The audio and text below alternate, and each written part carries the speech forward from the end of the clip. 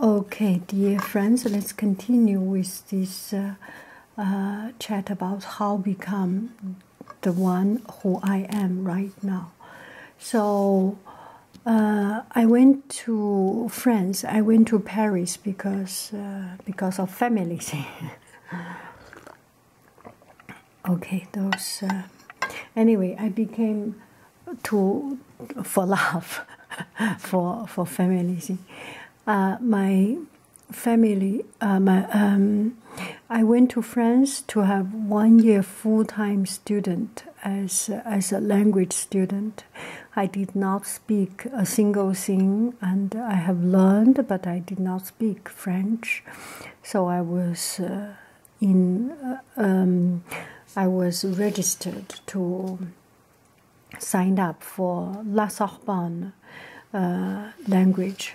Civilisation, la langue et civilisation, for 1 year time. And so being a poor student, life is always a struggle.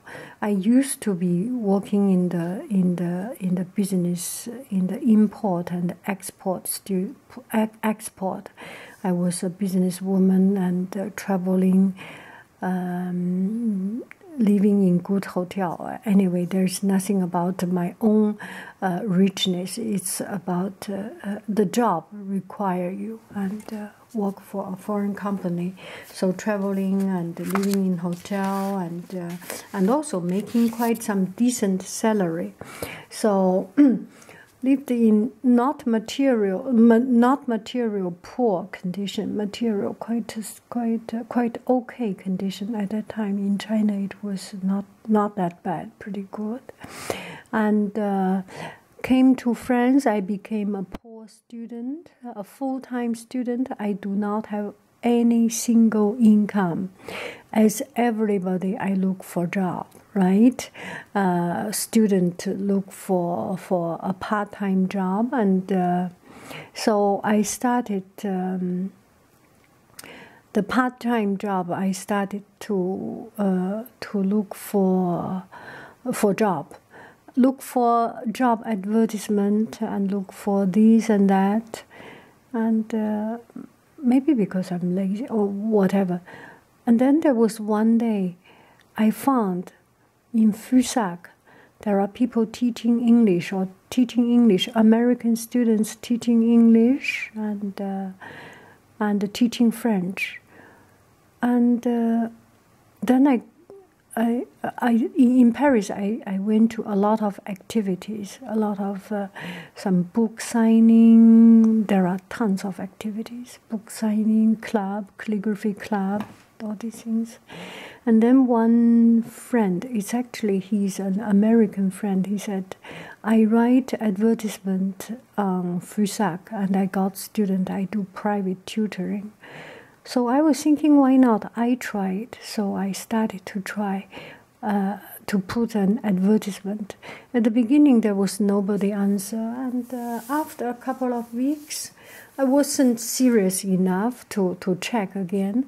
I received one phone call, and this phone call, I have my broken French, and that guy did not speak any English, so we broken up each other. I mean, we broken to broken, fair enough, and we managed to see each other at Gare Saint-Lazare in a small coffee shop, small bar, to teach. He would like to learn Chinese, and I teach Chinese. So at the end of 1 hour, I got, I think, 100 francs. It was astronomical number for me. Usually you get 20 francs something, work in a restaurant or something, and I got 100 francs for teaching a language. So I was very happy. So I started, and it just keep rolling, and I started to teach. And then one day I got two beautiful young lady, and they are friends. They work in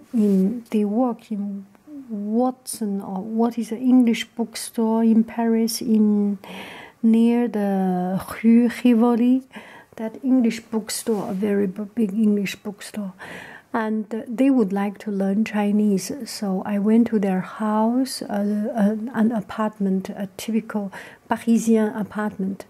So, and then they learned a couple of sentences, and they say, "Can we learn Chinese calligraphy?" Can I teach? They asked, "Can you teach me Chinese calligraphy?" Can I? Is this a question? I was filled with joy. I can practice my calligraphy, and I got paid. I was so happy. So starting from there, I started to teach. So Paris, poor student in Paris, and my first teaching or private tutoring experience was the seed of me to teach in other places.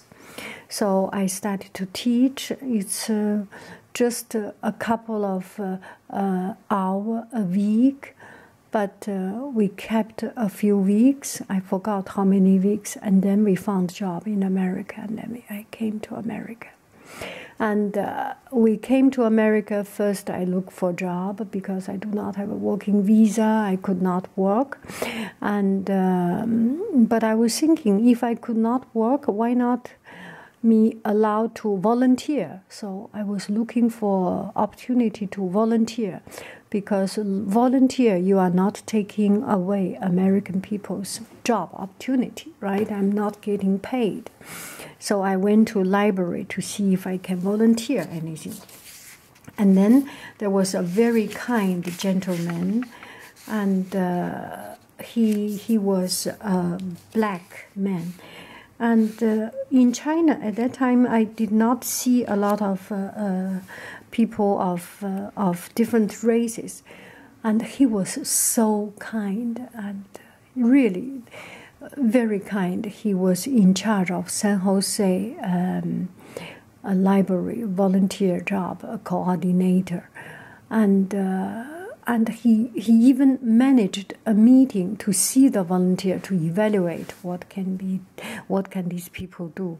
Usually you see people, volunteer people, go to manage the books and something. And then I think I told him, maybe I can do something other than manage the book, so that I can use my ability a little bit better. And for example, I can teach calligraphy. He was very happy, and he allowed me the opportunity to manage teaching calligraphy. And finally, I have done something, but the calligraphy class never started, and he changed job or something.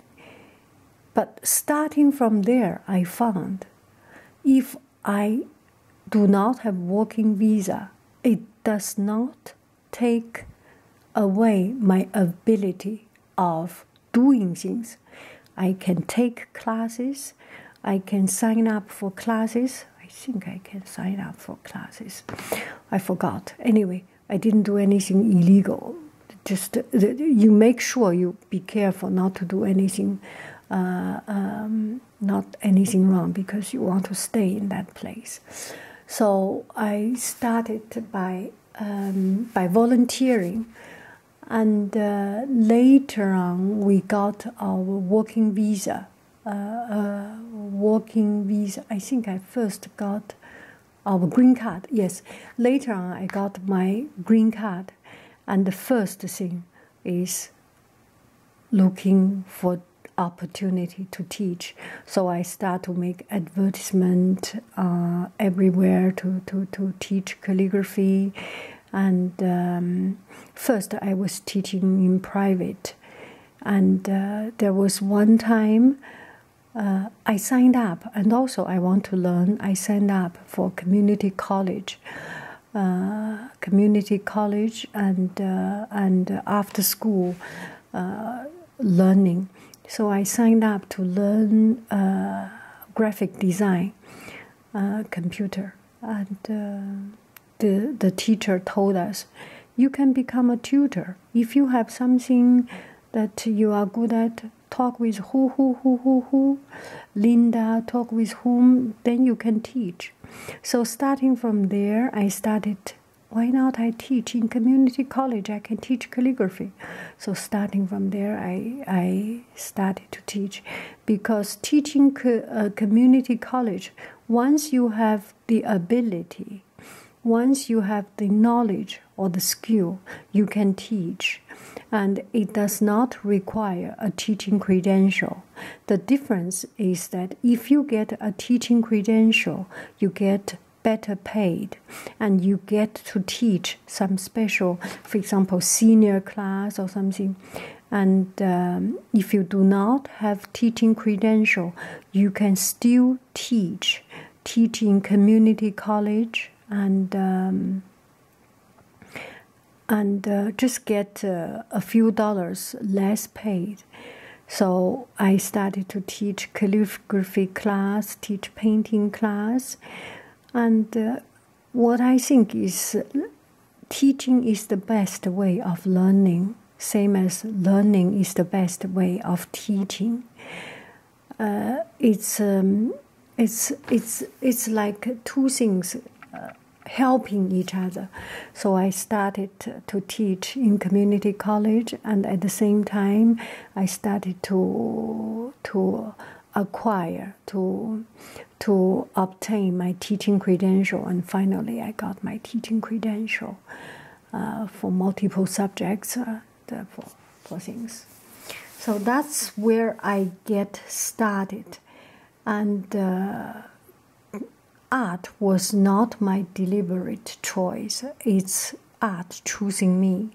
It's teaching, and it's these things choose me. I was down when the time I was very, very sad. It is painting and calligraphy survived me, saved my life. And I own painting, teaching, I own art a lot. It's art that saved me, and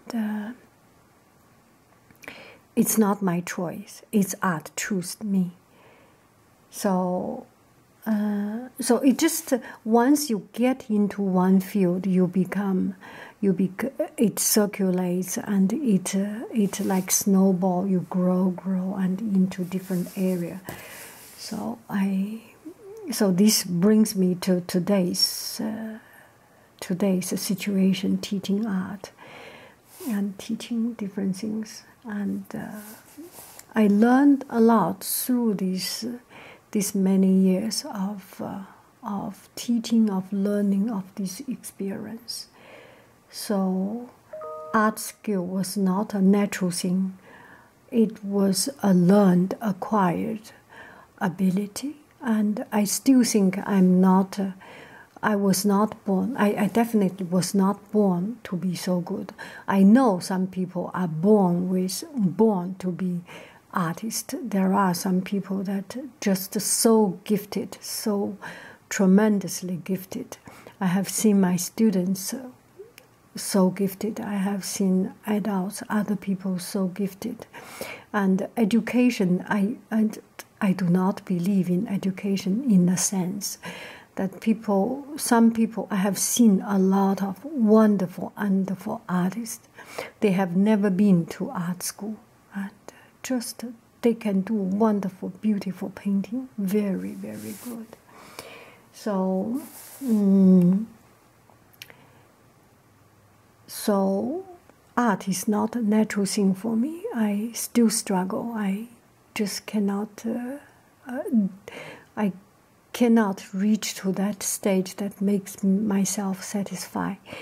And I think this is kind of, there is an advantage of it, because I'm not that good, so I always enjoy improving.